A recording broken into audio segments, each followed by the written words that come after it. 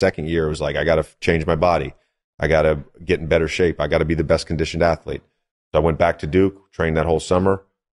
I played my third year. It wasn't a great year. I was still in and out of the rotation at times, you know, and then fourth year, I finally like played every game. So like those moments, it wasn't like I did it and then I had immediate success or immediate rewards a month later. It took years and years and years to get to the point where someone like me could average 18 in the season, right? Yeah. And hey, that clip is so real and it's so needed too. Here's why. So often in this social media world we live in, people will promote the finished product yet hide the pain of the process.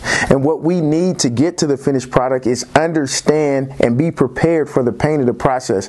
That's what I call competitive maturity, and that's what JJ Redick is discussing.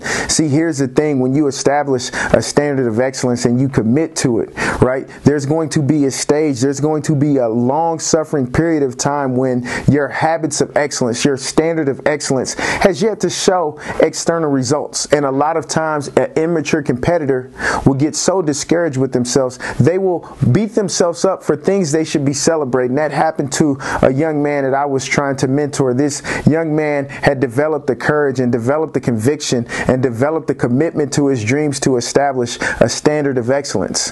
While that was the case, he left the gym in tears because his standard of excellence had yet to show external results when he played. And so instead of walking out of the gym feeling like a champion, which he should, he felt like a failure. And what I had to tell him is this: because you've established your standard of excellence, man, I know you want your success to show up today. I know you hope it shows up tomorrow, but it may take a long time. JJ Redick said the standard of excellence that he established and committed to didn't show up for 2 years.